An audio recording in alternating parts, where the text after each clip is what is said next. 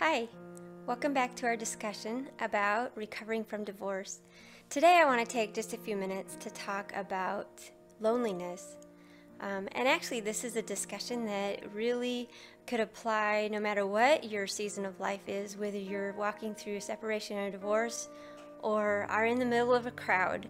Loneliness is something we struggle with, and I think that as we're recovering from a divorce, that it's really magnified by the fact that we're feeling so rejected, not just by our ex-spouse and ex-family, but also friends and the church, people in the church who just don't know what to do with you now that you are divorced.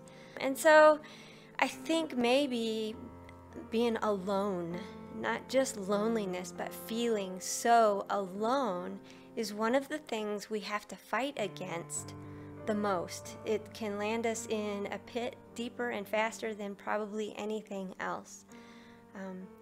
Just because we feel so left out and uninvited, and that can start us down a whole path of just negative self-talk that takes us nowhere.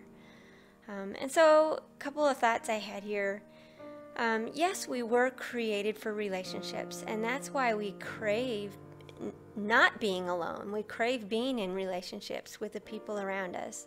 However, there's so much opportunity in this space, right here, alone, in the quiet, just you and God against the world, for God to do some things in your heart that make you be a better friend in the end. It gives him a chance to work out some of those hard edges.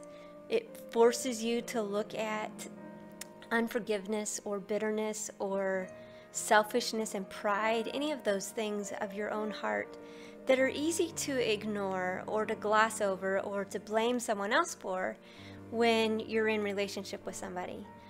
And so all of those things that you work on, that you look at, that you're forced to reckon with in this alone time, actually make you a better friend in the end. And that's an important part of your healing. Another thing to remember as you're trying to learn how to just process the pain and the loneliness in a God-honoring way is that everyone is on their own journey, especially on their own journey with God. And you can't control anything that they think about you. You can't control how they respond to you. You can't even control what they're told about you. If they choose to walk away from you and not walk alongside you, they're missing out both on watching what God is doing in you, and they're missing out on being a blessing to you. And it gives you opportunity to pray for them. Because God is still doing something even in their lives. They're on their own journey. And so they're struggling with their own things and probably just don't know how to be God, be Christ to you, because they don't want to have to walk through where you're walking more often than not. You probably feel so desperate to defend your name and to defend yourself and to just defend who you are, because something in that helps us feel like the wrongs have been righted and that we're in good standing with the people around us.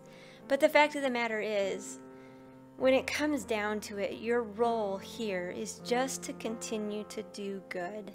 1 Peter 2:15 tells us that it's God's will that you continue to do good, so that you silence the ignorant talk of foolish men. So really, put all of your energy into just taking that next right step, even in the middle of feeling alone, and let God use this time to heal you and just to be a light to the people around you, to be an example to the people around you of how God can be your all. You're not left out and uninvited. God has a purpose and a plan for you even now as you're in this space of healing, of trying to find your own centeredness, of trying to find a sense of who you are. God is working in the middle of all of that. And on the other side of this, you'll be a better friend, you'll be a better light and a testimony, and the power of God's Holy Spirit in you will just shine out to the people around you.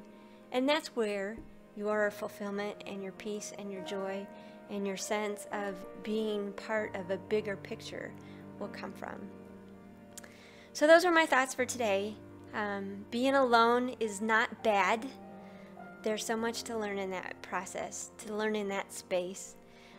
So embrace it for what it is and let the people around you be on the journey that they're on. Still be a conduit of grace and mercy to them. But don't take on their angst or their rejection or even the words they say against you that are not truth. Don't take on any of that as truth. Just live your life and live it well and let God heal you in this space. So those are my thoughts for today. I'm so glad that you took a moment to stop by. I hope that I've been encouraging to you. If you have any other questions or comments or just would like some help trying to figure out how to process the pain and the loneliness, give us a call. We would love to walk alongside you. Our contact information will be at the end of this, and we'd love to talk with you. Thanks. Have a good day.